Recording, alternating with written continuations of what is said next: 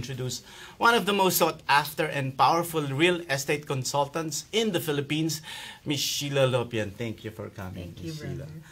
Okay. This is a very exciting topic because we are going to talk about the state of the real estate in the Philippines. But my first question would be, the landscape is very different maybe 10 years ago. Can you recall what are the major developments in the past 10 years? Okay. So 10 years ago, that was actually the time that I formally entered the real estate market in the Philippines. So that was in 2008. And back then, the outsourcing industry, the BPO industry, was not that big. It was starting to grow. It was from that time, and then afterwards there was this global financial crisis, right? And so there were a lot of problems all over the world. Fortunately for the Philippines, we didn't feel that, because when they were trying to downsize elsewhere, the first thing that they did was to cut costs. And that was the time that they started bringing a lot of business here in the Philippines, and we got a lot of back office work. Actually, that's the very interesting there, because we were very special in the sense that it is the Philippines that has showed resilience when that happened. Resilient. What is it that the Philippines had before that made it really resilient to make sure that we are not heavily affected? Well, number one, we're not a big financial country capital. So the Philippines has the big advantage, big population, very young. The age is what? Middle average is 24 years old. And almost everybody can speak English. Okay. So that's why we're the number one call center in the world now because of that. So that's our big advantage. And labor cost, of course, is very affordable compared to other neighboring countries. So it's quite natural that they've grown here in the Philippines. They can easily hire, they can easily expand and get the right talent. And that's our big advantage. They're coming here because of the Filipino, the talent that we have here. So like what you said, resilient, hardworking, young, can speak English well, can communicate well, and we're very adaptive to the American lifestyle. And most of the call centers and BPOs back then when it started are mostly from the US. So after that financial crisis, how was it recovering? How was the recovery of the real estate industry?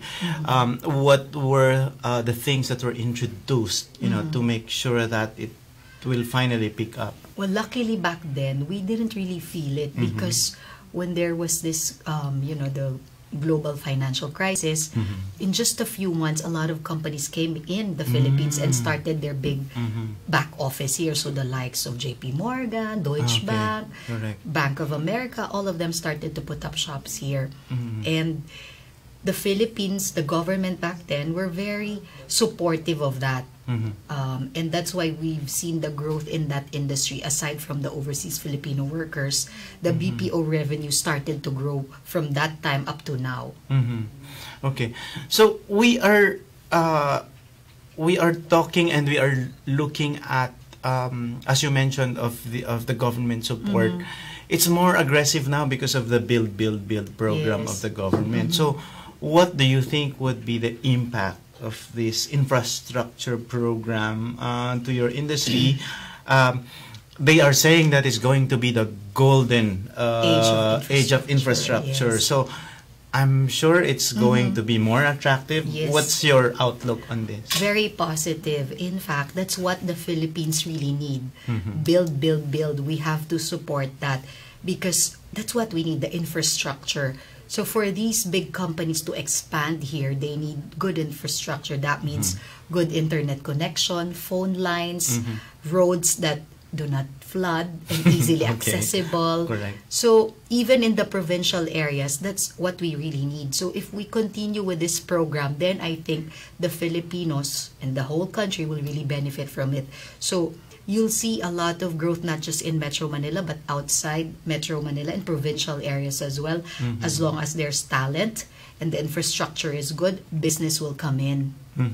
So you mentioned about Metro Manila and the neighboring provinces. in terms of landscape in Metro Manila, it has dramatically changed. Yes. There are some areas before like grassy lots, Yes, and then nothing finally it's now very high-rise condominiums and all that, and Skyscrapers. yes, and the townships. Yes. So, do we still see development here in Metro Manila? And of course, can you cite specific growth areas? Like I understand there are now new CBDs being developed by some properties. Before, it used to be just the Makati area, which is Yes, considered as the CBD. But can you cite other developments in Metro Manila in terms of other growth areas here? Yeah. Well, Metro Manila, of course, is the main hub. And then after Metro Manila, there's Cebu, which is like, it's not a provincial area, it's really a city now, and then other provincial parts, and of course Davao, because the current administration is supporting that part of the country.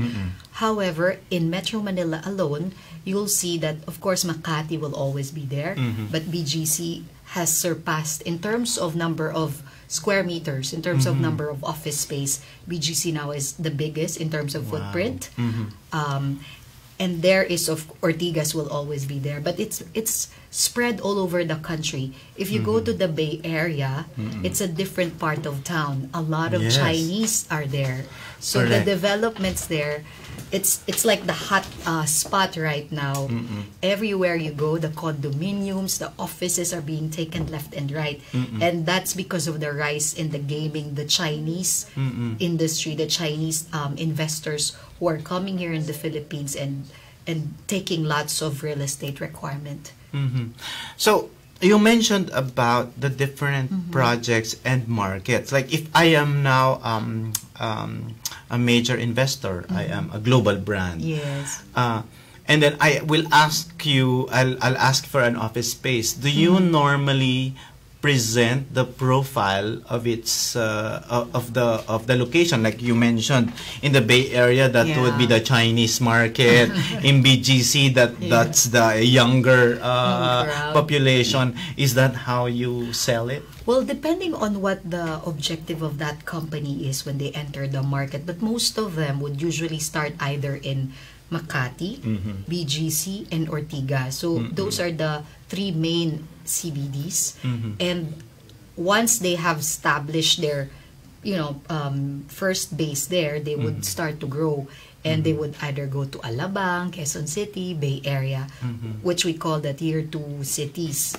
But land is becoming scarce right now, and therefore a lot of most of the big plots of lands are being developed, like what you mentioned, the township developments, wherein you have the hotel, the office, the shopping area in one go. So you need not travel from one city to another. Everything is in one place, and because of the traffic, it's best to be in one area, right? If you're in Alabang, you don't want to go to BGC anymore or Makati anymore because of the current traffic. And has it changed your way of marketing? Has it changed? Because we are noticing that there is also a change in the behavior, in the lifestyle of people. Like, for example, the millennials or the call center agents who practically stay in the office already. So, what are these behavioral changes? What are these new lifestyle changes that has changed also? Which, as a property developer or a consultant, you have to know and you have to advise your client. What are these changes? Well, what we've seen so far, again, because of the growth in the BPO industry, and then back then, the OFW remittances, of course, they're sending their money here from abroad. So most families would buy a condo unit. And even the millennials also, they'll have their small units. That's why there's this growth in condominium market, right?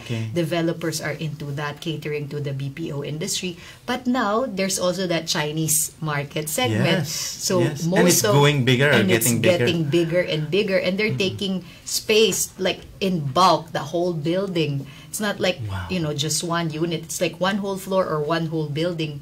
That big.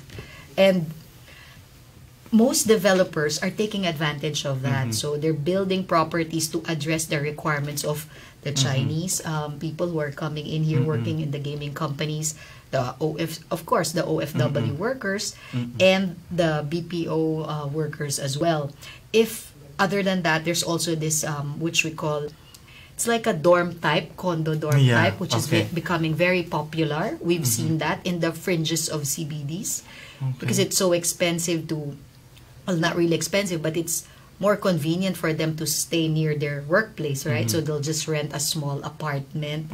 4 of them will share, and that's growing also. It's that's what we call condominium share, sharing of resources, like the Airbnb, Uber types. But which segment of the market is still the biggest, and what segment of the market shows a lot of potential?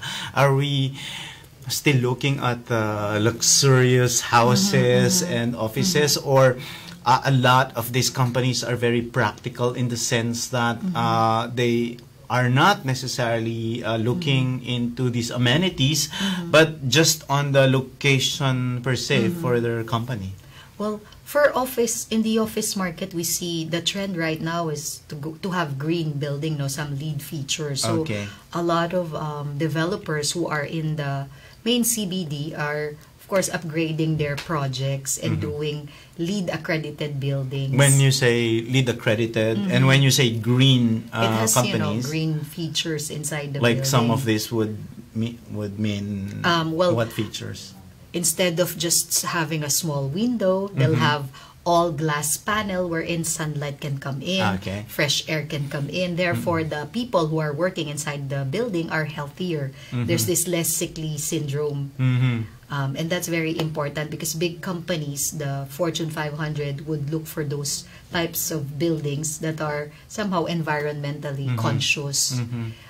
In the residential market, the trend right now, of course, is to have many amenities inside the building. If not, it should be near an area wherein everything is just nearby. The mall, the hospital, the schools, transportation. It's still the same. The key is making it more and more attractive and convenient and fun for those who will stay in the area. So with all these changes in lifestyle and behavior, like one very exciting really is the green features, because I remember attending one meeting one time, and then suddenly the light went off automatically. Oh yes, that's scary. No, it's because there has to be movement. So if the system does not sense the movement, so it will automatically shut down the. So are we looking at more expensive rates because of these features? Depends on location. It depends on location and quality of the building. If it's just the regular BPO companies, if they're not in the main CBD and the rent is low, of course you don't expect to have all those features. But if it's in the main CBD like Makati, Ortigas, Fort Bonifacio, then most of these buildings are becoming what we call iconic landmark buildings. And you'll see that kind of development, like what you see in the first world country, in Hong Kong, Singapore, in Australia. And that's why I like what we do, because we see the developments happening, compared to 10 years ago. Philippines right now is different. It's booming, it's growing. You see a lot of action anywhere you go. Correct. Before we go into a break, my question would be, you travel around the world and you see a lot of developments in other countries.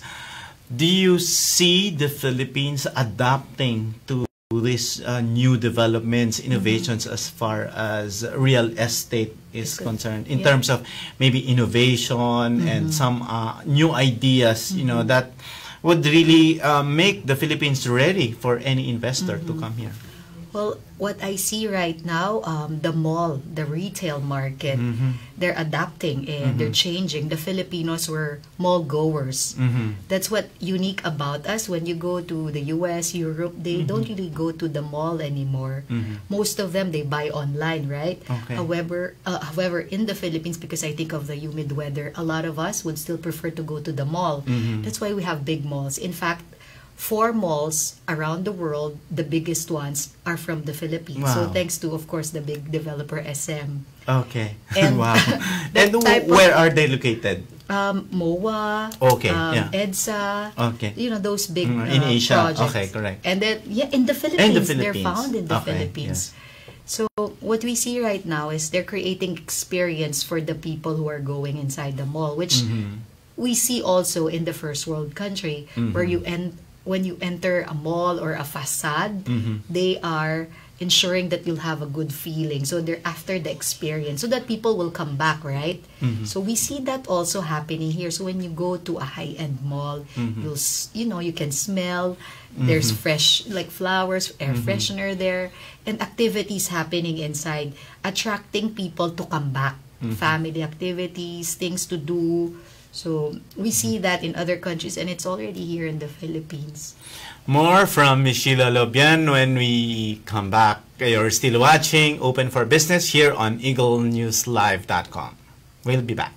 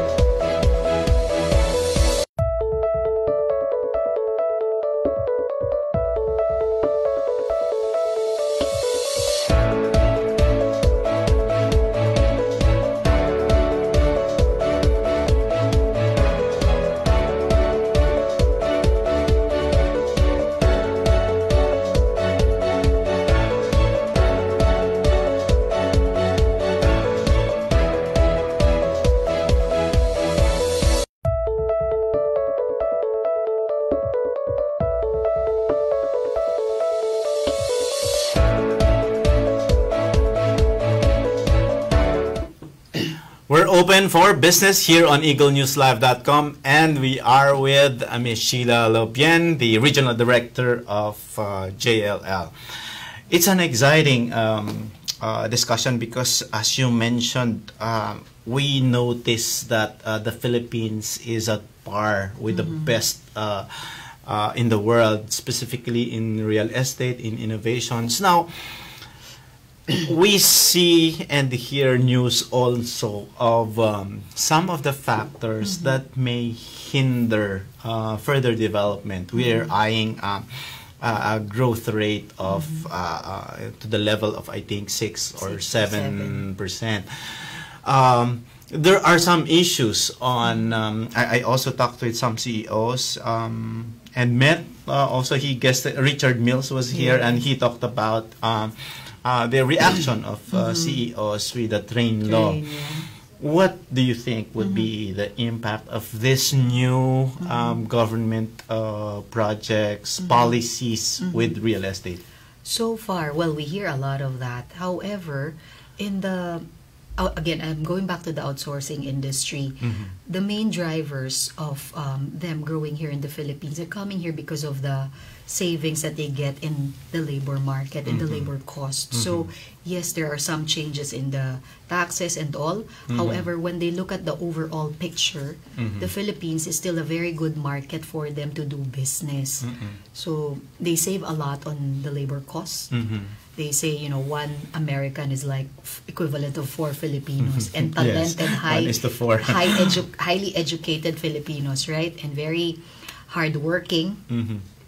Always smiling, never complaining. Well, we complain, but not that much compared to our other Asian neighbors. Yes. So there are a lot of advantage still that we see that I think will not really have a big impact on whatever you know, that tax train law that we'll see in the next few. In terms of the estate taxes, we heard that it's very positive because it's lower compared to before, and therefore there might be some families who are landed who might start to consider selling, developing them, which is good for us. We'll see a lot of more growth in that aspect also in that market, you know, well-landed families trying to improve or sell or build something on their own.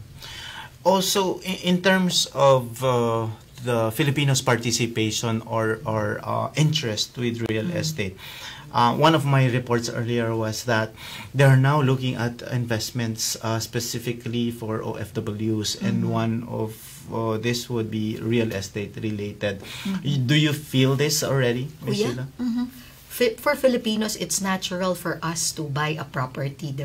We want to have a land, right? House and lot, the Filipino dream. I think it's every Filipino dream, right, to have their own house and lot someday. So it's always there, and we see a lot of developers addressing that segment of the market, the affordable housing or socialized housing, aside from the condominium market growing also in the CBD and developed areas. So it's really affecting the Filipinos right now, and in a growing population like us, growing middle class, the first thing that they'll do, of course, after getting married, they'll buy a house, they'll buy and that real estate is always benefiting from that.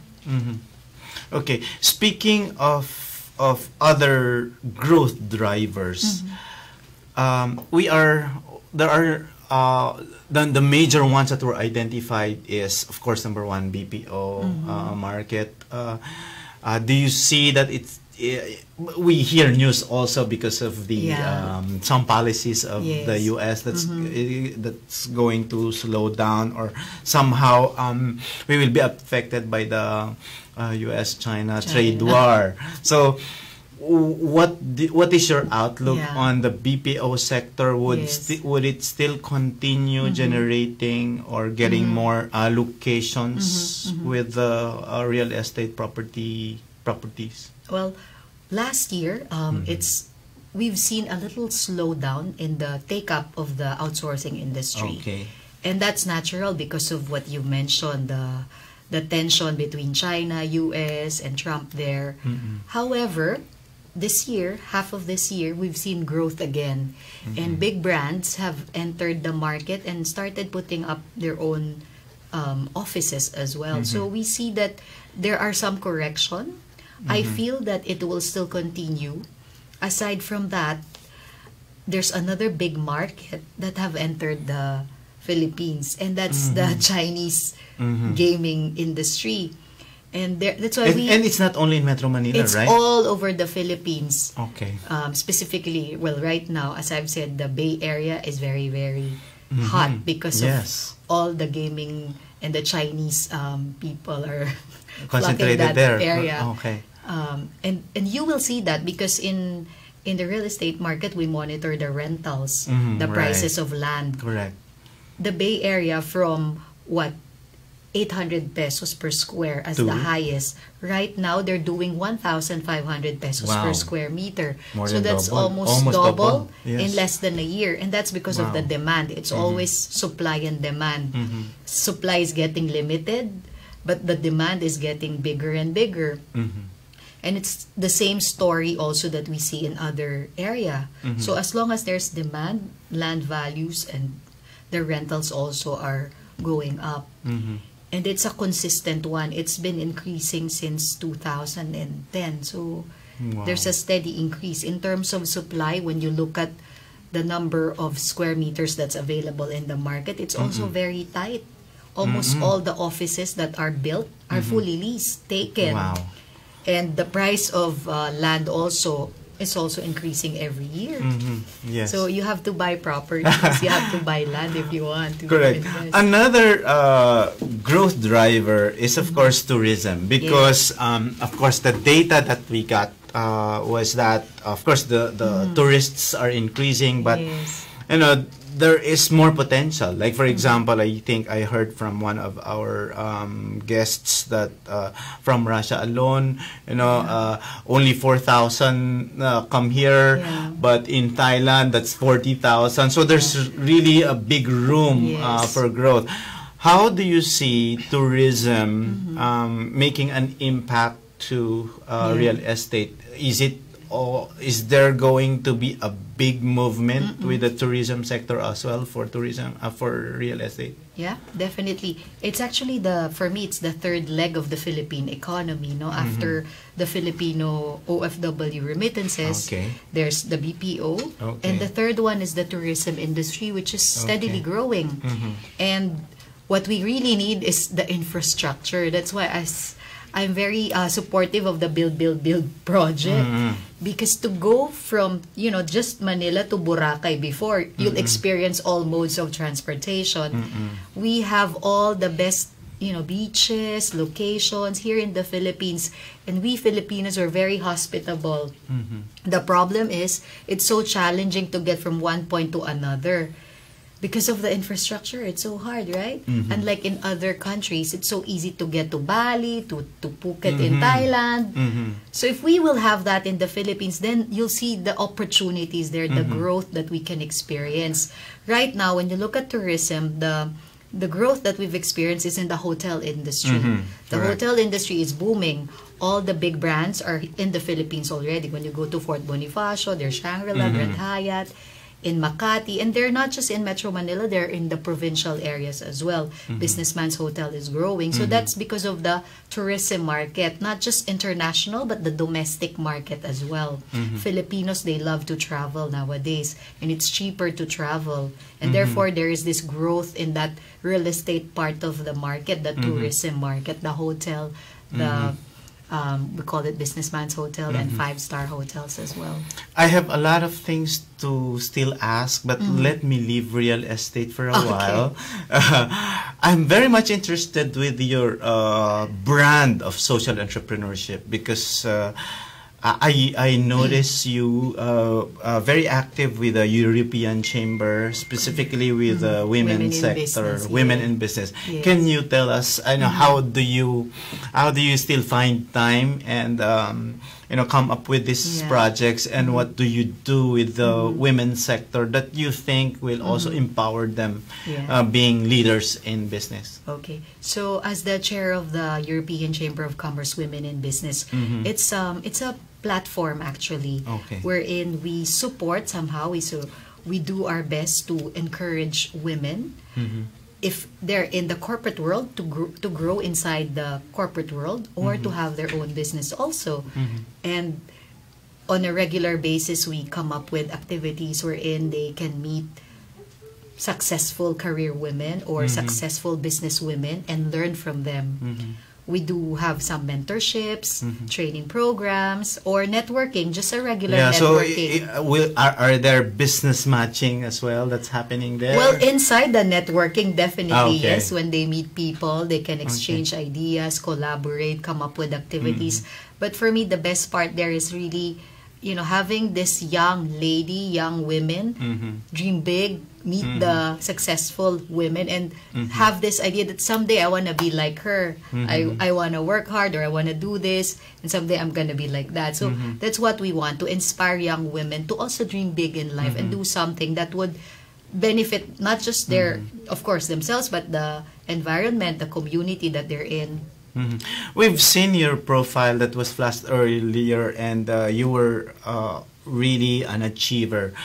So with the other leaders, specifically women, what can you share in terms of what are your insights in corporate development? How will they be able to really grow and create an impact in a male-dominated real estate business, or in any industry, any industry? Well, number one, they have to like what they're doing, right? So I've been saying this so many times. You have to love what you do in any industry, because if you don't, then you will not have the passion to do it, to learn and be the best in that segment or in that industry.